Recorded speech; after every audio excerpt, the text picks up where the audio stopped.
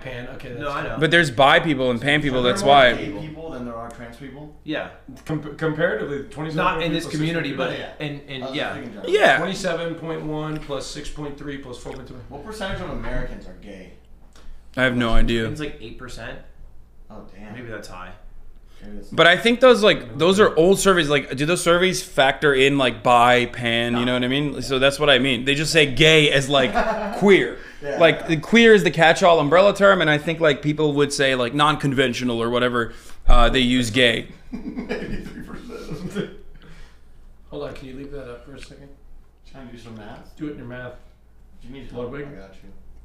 I don't know what you're doing here, bro. You're punching in. What are you trying to? 43.4% of the community is gay, bi, pan, or asexual or questioning. Mm-hmm. 43.4%. Okay, Austin, the way you're supposed to do it is do 100 and it's Questioning / other. Oh, Yeah, see, just that's-